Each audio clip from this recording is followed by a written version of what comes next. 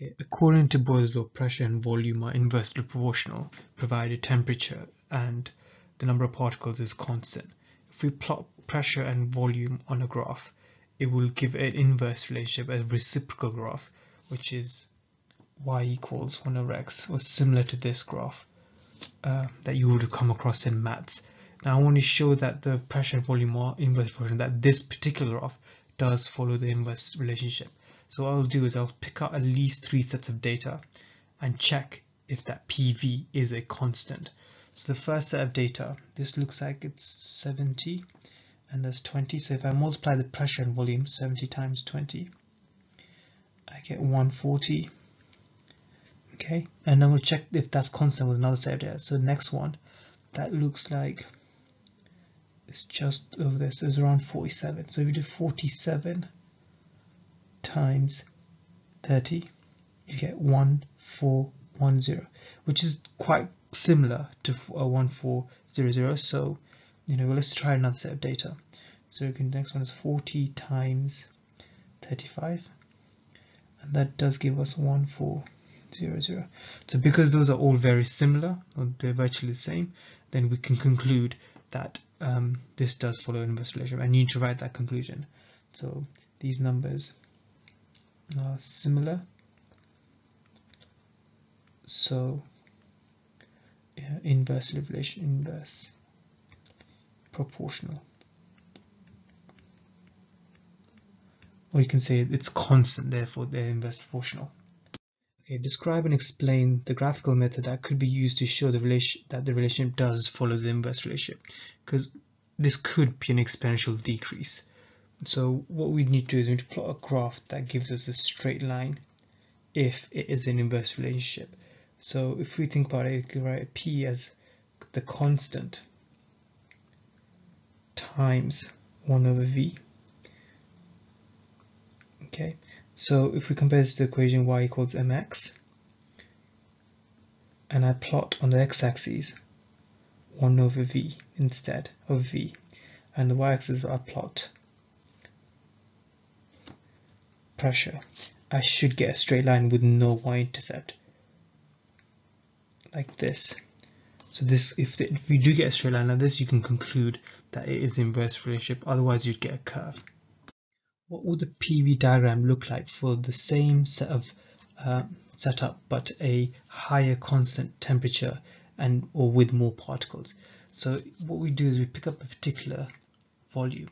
So at that volume, if the temperature had been higher or the number of particles higher, then we'd expect the pressure to be more, because there's more particles, then of course there's going to be more frequent collisions. Or if the temperature is higher, then the collisions are also going to be more frequent. Or not only that, they'll be moving faster, so they'll collide with the wall at a higher velocity as well.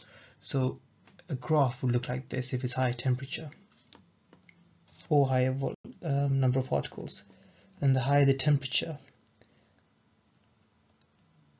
the more higher up the graph will look like, and they will never touch the x or y axes. Okay, what does area under a PV diagram represent? Okay, so to think about this, we need to look at this piston at the bottom here, and what I'm going to do is I'm going to compress it. So it's got a cross-section area of A, and when I compress it, I've reduced the volume by delta V by moving a distance delta S. Okay, so this is left the gas inside at pressure P. So the area under a graph, you can think of it as if you chop it up into slices, it's going to be very thin slices. It will be delta V times the pressure at that point.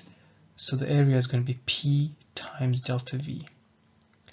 Now pressure is force over area, and the change in volume, as you can see in this case, is going to be the cross-section area times the change in distance. As with all of this, that's the volume there. So if I substitute those in, I get P, instead of P I get F over A times A delta S. The A's cancel out, and I get F times delta S, which is the force times the distance you moved in the direction of the force, which is the definition of work done. So the area on this graph here represents the work done when you compress or expand the gas. So it depends on which direction you're going. So if you're going from B to A, in this case, what you're doing is you're reducing the volume. So if you're reducing the volume, it's you who's doing work on the gas. You're pushing on this piston and doing work on it and reducing the pressure. In another case, if the gas is expanding on its own from A to B, it's expanding, then it's the gas that's doing the work. It's the gas is pushing on the piston and expanding. Okay, this diagram kind of shows how some engines work. So they have this loop in a PV diagram. So from, for example, stage 2 to 3, what's happened is work was done by the gas, and the work done by the gas in expanding was all the area that's between under that curve, all of this. So that's the work done by the gas when it expanded. Now then, when the heat is extracted, well, the volume didn't change, so there was no work done in that stage. And then what we've done is we're going from 4 to 1. In that case, what we're doing is us doing the work because we're compressing the gas. So we need to put energy into the system. So we're putting this much energy into the system by doing work. And then you go back to 2 without changing the volume again, which means no work is done in that stage from 1 to 2. So the overall, the energy that's being released when this cycle happened is this.